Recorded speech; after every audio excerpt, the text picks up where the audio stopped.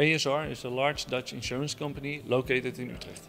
Around 4,000 employees work at ASR and we serve a lot of different clients under different labels. At Ciphix, we build digital employees in order to help our clients to take the robot out of the human.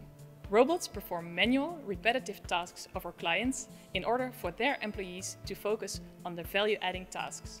Our motto is helping by doing, and we aim to translate this into everything we do. In 2 months, we helped ASR to solve the following challenge. The CDD check is the process where all relevant information regarding our client is gathered and judged on potential risk to our organization, money laundering and financing terrorist activities. We have to perform a background check on all insurance claims.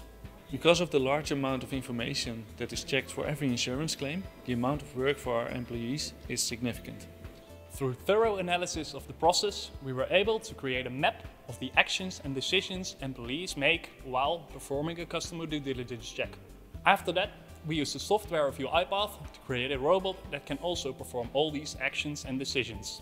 Our solution has the process split up in 2 separate parts, the dispatcher and the performer. The dispatcher checks if any new items to process exist. In this case, requests for a customer due diligence check. If so, it will gather the information from the item and communicate to the performer that there's work to do.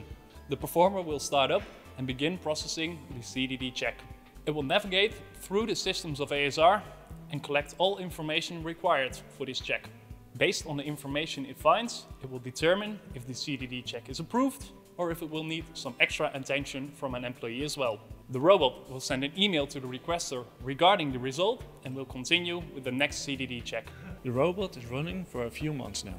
As we perform 40,000 CDD checks every year, this saves a lot of time.